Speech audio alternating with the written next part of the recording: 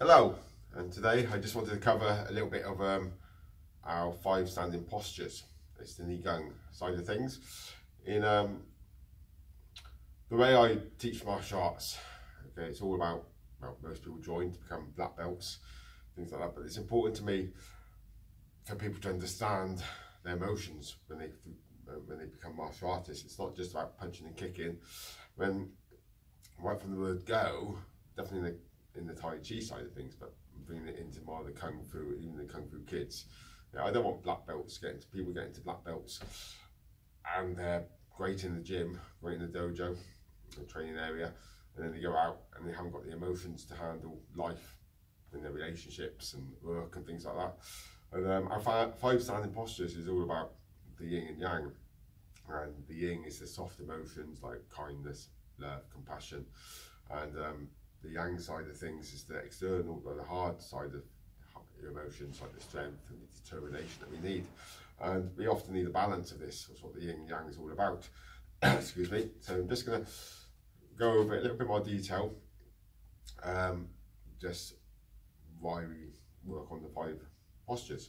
Okay, so the first one, okay, it's not just about the emotions, it's about understanding your posture, understanding to relax, understanding where you're holding tension, and all sorts of things. So I'm having my feet point, my toes point straight ahead, and they're about hip distance apart. And what the first things that I will say is to soften your hips, knees, and ankles. This just means to relax into your legs. Sticking your pelvis under, and you pull your PC muscle in. The muscle that stops you. Well, if you don't want to have a wee and you're going for a wee, if you want to try and hold it in a little bit longer, that's what the muscle is for, really. Okay, so you're pulling that in slightly, softening your chest, and your chin slightly comes in. And then we say your crown chakra gets pulled up to the heavens, and that's the crown, which is open when you're born, basically. And it's not directly at the top of your head, otherwise my chin would be up. So as I pull that up, it stacks your bones and your spine in the right order. The other thing, you stick your pelvis under, and stick your chin in, and you come back to your natural breathing rhythm. And then I'll pull my hands out, and I rotate my wrist around. Okay, so this is the neutral position that we first attain. And this is the same as fighting. Okay, I'm not going to be stood like this when I'm in a fighting stance, but the posture still remains the same no matter what stance I hold. Okay, so start with being in a neutral position. Your thumbs are out. This is what we call the tiger's mouth, this little gap here, okay, which is the position we want. Just return to your normal breathing rhythm, become aware of it.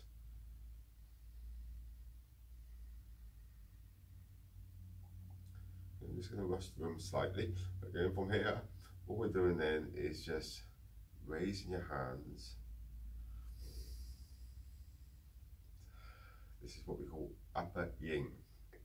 Okay, so if the hands are facing you, or your palms are facing you rather, it's the yin side of things. So this is the soft side. Okay, so all in here should be nice and soft, concave chest, and not mind your shoulders slightly. So you're harder on the outside, which is the yang, but we're focused on the yin. Your thumbs are directly roughly between your chest muscles. Elbows pointing down to the floor, and thumbs come up. And at first, you'll find that you're holding your arms up with tension and your shoulders will be aching. So it's just finding that right posture. And this is different for everyone. And even no matter how long you've been doing it, it still takes you a while just to find the right posture. Basically, your arms should be resting on the internal organs, so they're not quite heavy. And that's just by opening your arms slightly. You've still got the gap underneath here, which you should have done in the neutral position, which I'm not sure if I mentioned. Thumbs are out. So you're thinking about all the nice things, and love and compassion, focusing on your heart, love and kindness.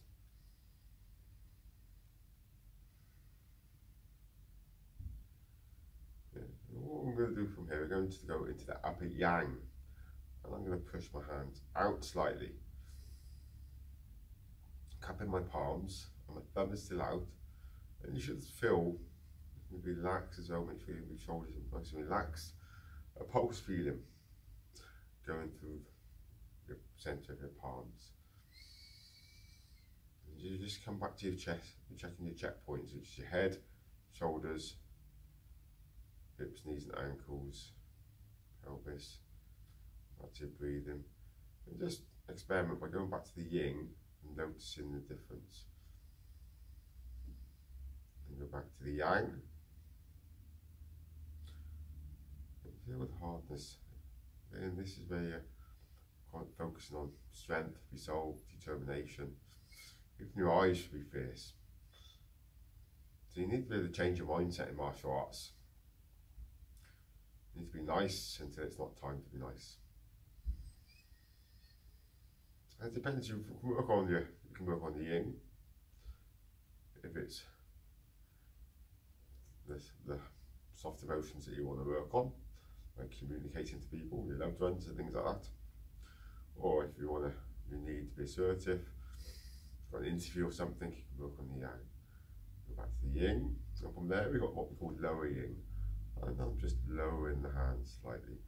Same arms rather, same fist distance left into here. And then from there we just go to the lower yang, and now I'm sitting the hands back onto the wrist, and I'm just bringing my hands, fake palms facing down, back into the thumb, should be aligned with the dead leg area. And you still feel that pulse feeling, like you're pushing down on something, extending through your neck, so you should have like a static stretch going through. Then we just return back to the neutral.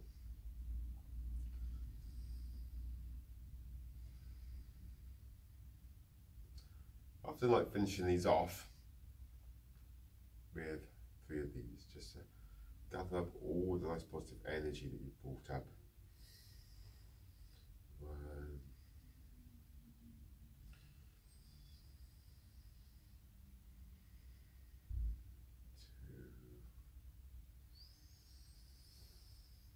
2. Again, I'm using my whole body to move, just like in the Tai Chi. Coming back down to the Dantian.